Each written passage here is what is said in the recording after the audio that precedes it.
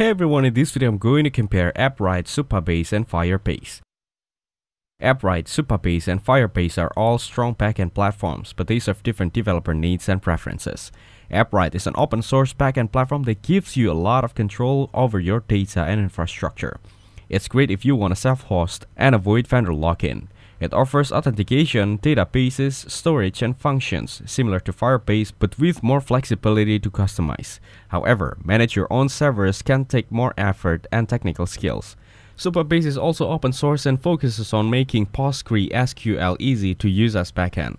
It provides authentication, real-time databases, storage, and serverless functions with a developer-friendly experience.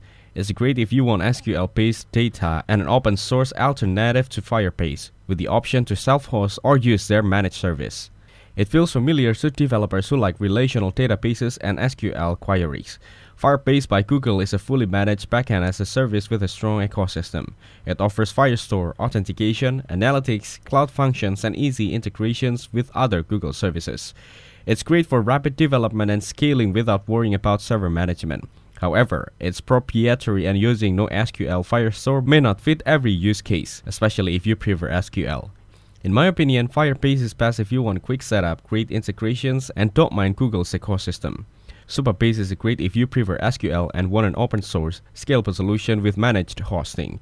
Appwrite is ideal if you want maximum control, self-hosting, and flexibility to customize your backend exactly how you want. Thank you everyone for watching this video. Hope you got some value. Make sure to like the video and subscribe. Goodbye.